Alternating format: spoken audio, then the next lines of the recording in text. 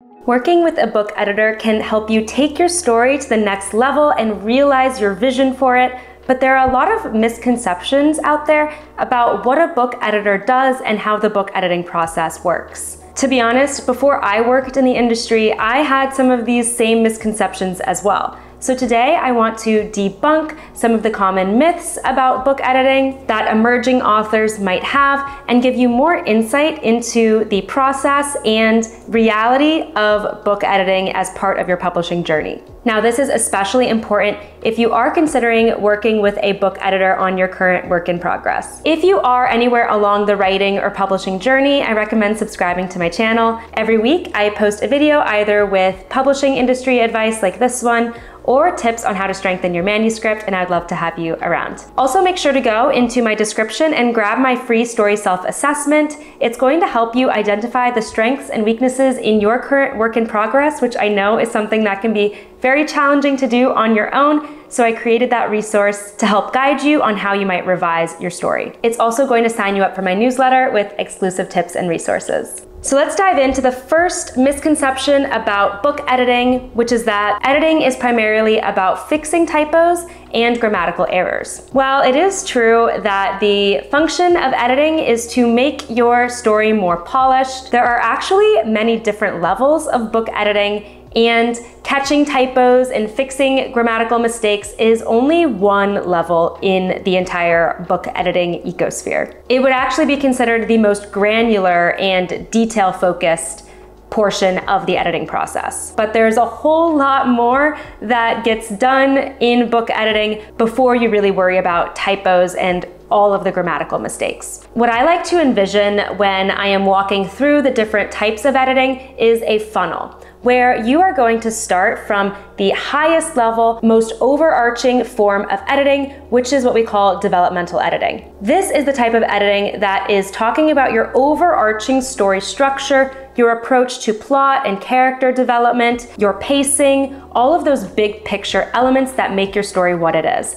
This is the type of editing that I specialize in. From developmental editing, the next level down the funnel would be line editing and copy editing. In this form of editing, you are working with someone on more of a sentence by sentence level, so that you are making sure that everything is flowing smoothly, that your prose has a nice rhythm, and that the sentences sound good. Then the final stage of editing is proofreading, and that's what I call the nitty-gritty editing. That's when we are just doing a final pass, making sure there are no typos or grammatical mistakes, so that the book is as polished as possible before it goes out into the world. So in summary, you go from working with a book editor on the entire story to working sentence by sentence, then finally working word by word, so to speak. To encompass all of these different levels of editing, I typically recommend that an author works with 2 to 3 different editors. That would be one developmental editor and one copy or line editor, and then one proofreader.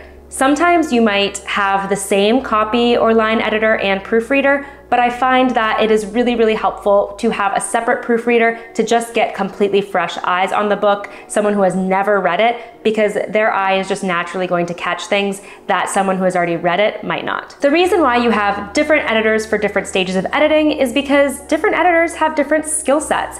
And all of those different levels of editing are quite different in function and in their purpose. Each one of those editors is going to provide you a different level and style of feedback. Now, if you are pursuing traditional publishing and you are interested in working with a book editor, personally, I feel it is most important to work with a developmental editor on that big picture story versus investing necessarily in a copy edit or a proofread, because literary agents and editors at publishing houses don't necessarily expect that the manuscript is going to have no mistakes in it grammatically or spelling wise. So I feel it is typically better to invest your money in really transforming your story and making sure it is the most effective from a structure perspective. That said, if you are concerned about your prose on a line by line or sentence by sentence level, then it might make sense to work with a line or copy editor on that. The second misconception about book editing is that authors should accept every suggestion from their editor. I truly ascribe to the philosophy that editing is at the end of the day a collaboration between the author and the editor, which means that having back and forth dialogue about the book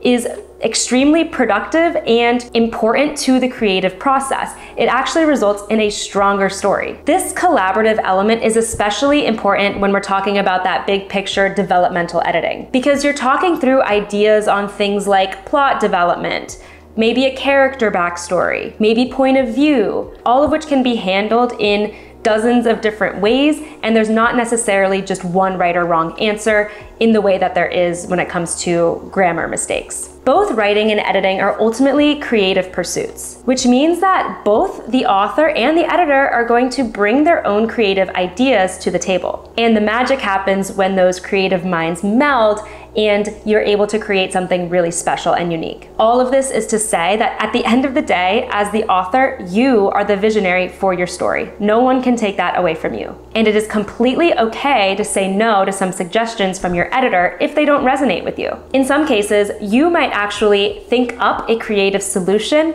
to a problem that your editor points out that the editor didn't even consider, which is the beauty of you being true and equal partners on your project. For instance, your editor might say, "This plot twist doesn't work. How about you do this instead?" And if their suggestion doesn't make sense to you or you just don't like it, it is completely your right to come back and say something like, "I see why that original plot twist doesn't work, but how about we do this?" And it's a completely different idea. You are able to handle the edits however you see fit. Your editor is there to help you and try to guide you and steer you in the right direction, but every decision with your story is your decision at the end of the day. The third misconception about book editing is that editors often change an author's voice or their vision for their story. Now, I have to say, this misconception really upsets me anytime I hear an author saying it, because in my view, this is actually the complete opposite of what an editor's purpose is. A book editor's job is to help you realize your creativity and manifest your vision for your story, not diminish it or disregard it or deplete it. If you feel that an editor is changing your voice in a way that doesn't feel authentic or right, or they're not understanding your vision for the project, then it is possible that maybe you aren't the right editorial match. And this applies especially to working with a developmental editor when it comes to the vision for your story, or if you're working on voice, a line or a copy editor, because they will be in there looking at how the sentences are actually structured. This is why I strongly recommend vetting any potential editor before you agree to work with them. You want to make sure you check their genre specialties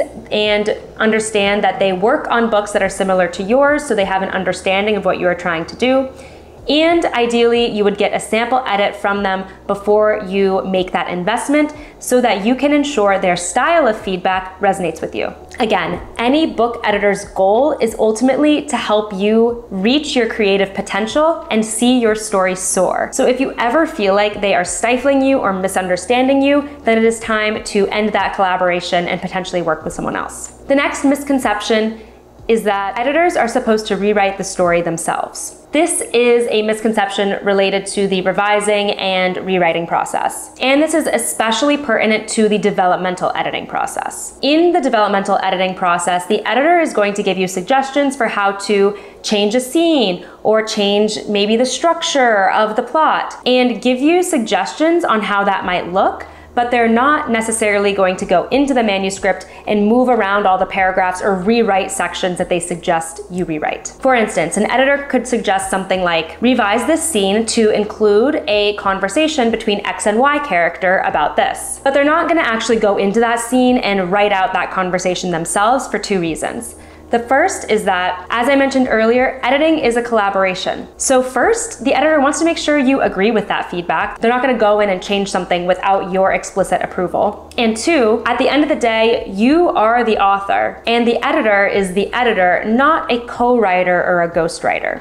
So the writing portion is on you, the editing portion is on them. Have you ever heard the saying, writing is rewriting? I know some of you probably cringe at that because I understand the revising process is probably the hardest part of the entire book writing journey, but it is some of the most important work that you will do to make your story stronger. That's why I encourage all of the writers I work with to embrace the revision process as much as you can and as hard as it may be. Think of your story like wet clay.